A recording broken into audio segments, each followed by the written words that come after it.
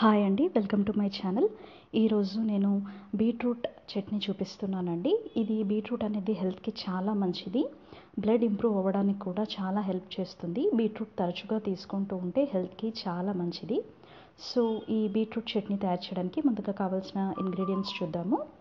ముందుగా బీట్రూట్ నేను శుభ్రంగా కడిగి పొట్టు తీసి ఇలా ముక్కలుగా కట్ చేసి పెట్టుకున్నాను. 1 కప్పు బీట్రూట్, 2 టేబుల్ స్పూన్లు నువ్వులు, ఎండుమిరపకాయలు 4 నుంచి 5, వెల్లుల్లి రెబ్బలు 7, 8,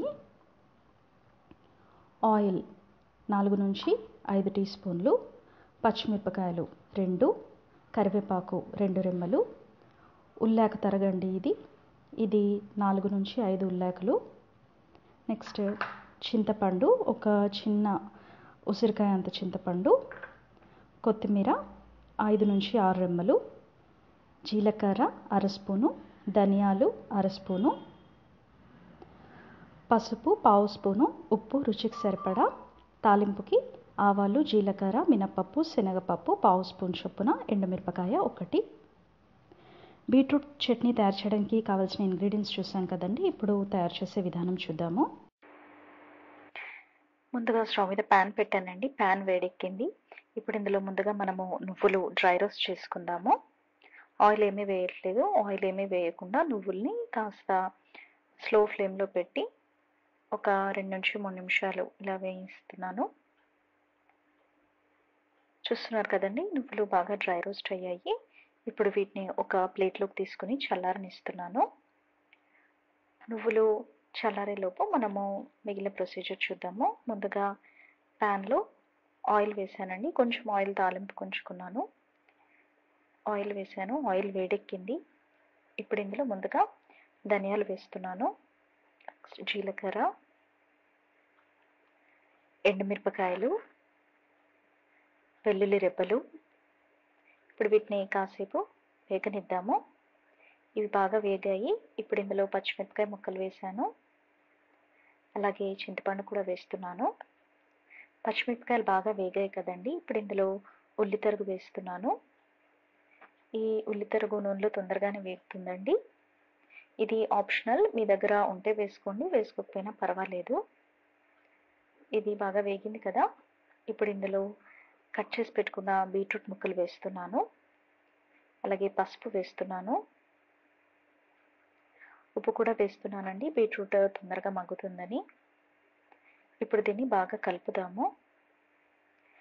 ఇప్పుడు దీన్ని మీడియం ఫ్లేమ్లో పెట్టుకుని ఒక 5 నుంచి 10 నిమిషాలు మూత పెట్టి బీట్రూట్ మగ్గనిద్దాము. బీట్రూట్ మగ్గేలోపు మనము ముందుగా మన నువ్వులు ఉన్నాయి కదండి, చల్లార్చుకుని డ్రై రోస్ట్ చేసుకుని చల్లార నువ్వులు ఉన్నాయి కదా, ఈ నువ్వుల్ని మిక్సీలో వేసుకుని గ్రైండ్ చేసుకుందాము. మన బీట్రూట్ బాగా మగ్గిందండి. మధ్య మధ్యలో కలుపుతూ ఉండాలి. చూస్తున్నారు కదా, ఇలా కట్ చేయగానే కట్ అవుతుంది. అయితే మన కర్రీ చేసుకునేప్పుడు పూర్తిగా మగ్గుతుంది కదా, మరి అంతలా మగ్గాల్సిన అవసరం లేదు. చట్నీ కదా, మిక్సీలో వేస్తే గ్రైండ్ అయిపోతుంది. సో స్విచ్ ఆఫ్ చేస్తున్నాను. ఇప్పుడు ఈ బీట్రూట్ మనము ముందుగా డ్రై రోస్ట్ చేసి నువ్వులు గ్రైండ్ చేసి పెట్టుకున్నాం కదండి. ఇప్పుడు అందులోకి మన బీట్రూట్, చల్లారిన బీట్రూట్ ముక్కలు కూడా వేస్తున్నాను. ఈ బీట్రూట్ కూడా వేసి గ్రైండ్ చేసుకోవాలి. ఇప్పుడు కొత్తిమీర కూడా ఇందులోనే వేసేస్తున్నానండి, గ్రైండ్ చేసే టైంలోనే. చూస్తున్నారు కదా, ఈ విధంగా ఫైన్ పేస్ట్గా గ్రైండ్ అయింది. అయితే నేను గ్రైండ్ చేసేప్పుడు వాటర్ కొంచెం కూడా వేయలేదండి. వాటర్ వేస్తే టేస్ట్ కాస్త తగ్గిపోతుంది. కావాలనుకుంటే మీరు కొంచెం వాటర్ వేసుకోవచ్చు, అది మీ ఇష్టం. ఇప్పుడు ఇందులో తాలింపు పెట్టుకుందాము. ముందుగా ప్యాన్లో మనం ముందుగానే ఆయిల్ మిగుల్చుకున్నాం కదండి, ఆయిల్ వేస్తున్నాను. ఆయిల్ వేడెక్కింది. ఇప్పుడు ఇందులో ఈ తాలింపు దినుసులు వేస్తున్నాను. తాలింపు దినుసులు కాస్త చిటపటలాడాలి. ఇప్పుడు ఇందులో కరివేపాకు వేస్తున్నాను. మన పోపును ముందుగా గ్రైండ్ చేసి పెట్టుకున్న బీట్రూట్ చట్నీ మీద వేస్తున్నానండి.